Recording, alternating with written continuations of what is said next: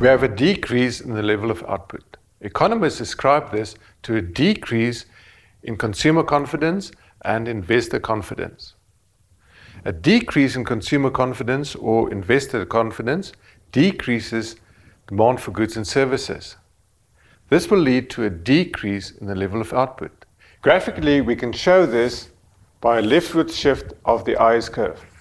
We start off with the IS model, equilibrium output level Y1, equilibrium interest rate at I1. We had a decrease in consumer and investor confidence, decreasing demand for goods and services, therefore the IS curve shifts to the left. The output level decreases to I2.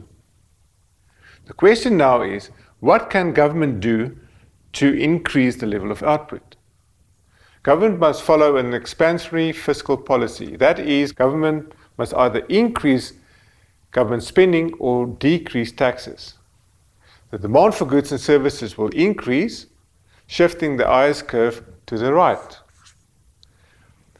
In doing so, the output level increases again from Y2 to Y1.